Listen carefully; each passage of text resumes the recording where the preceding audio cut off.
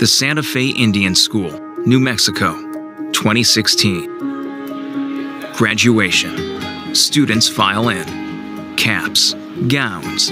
Parents gleam. Bouquets of flowers and balloons in hand. And then, the commencement speaker enters. When they invited her, they didn't think she'd accept. And then she did. What did First Lady Michelle Obama have to say to this group of graduating seniors? And how did she connect their school's complicated past with a path toward opportunity? Find out. Read Commencement Address to the Santa Fe Indian School by Michelle Obama.